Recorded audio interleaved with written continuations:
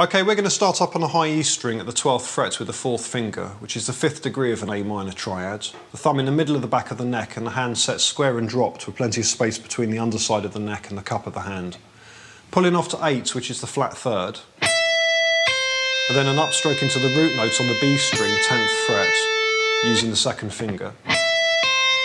Just releasing the pressure off the high E string with the 1st finger so as to mute. Then we're going to continue the upstroke into the G string at the 9th fret with the 1st finger, again releasing the previous finger pressure. Finger on, finger off for good note separation. So we're dragging the pick upwards through the B and G strings in a single motion, with the arm just pulling upwards slightly.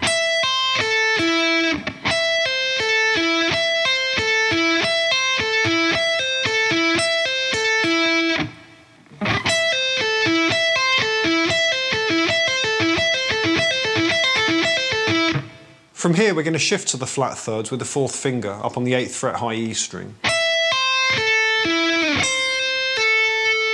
Pulling off to the root note at the 5th fret and barring across the B and G strings. Try tilting the 1st finger and try to roll the finger with the wrist coming forward slightly.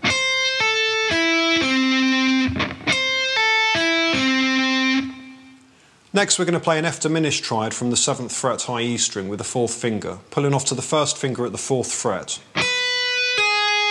and sweeping upwards through 6 and 7 on the B and G strings using fingers 2 and 3, finger on, finger off for good note separation.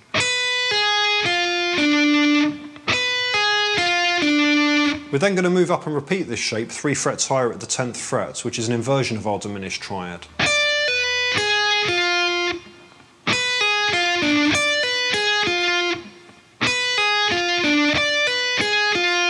So far.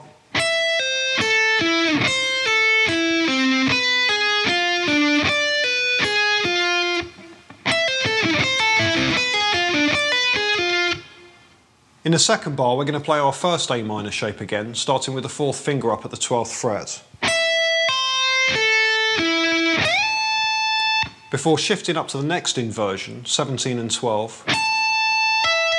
Sweeping through 13 on the B string and 14 on the G string with fingers 2 and 3.